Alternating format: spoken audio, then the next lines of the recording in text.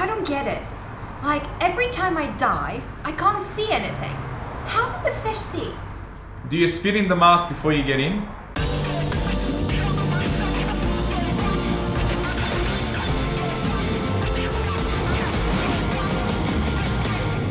Okay, so to stop your mask from fogging, there's a few things that you can do when you purchase your mask. First up, when you buy a mask without an anti-fog lens, what you do is you burn the inside of that lens, as I'm doing so now, and you see that now it's spreading around, and that's basically getting rid of the silicone film that was there when it's been manufactured.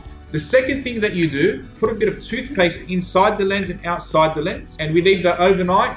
The next morning, we give it a good brush to make sure that also removes any residue.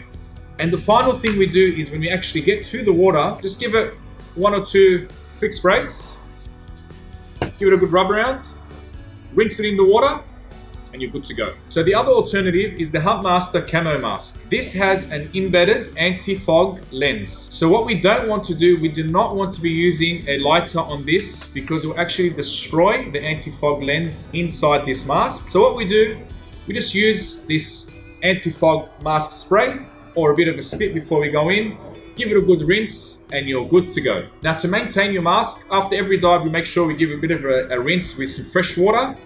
And what we want to try to do is use a container to be able to protect the mask.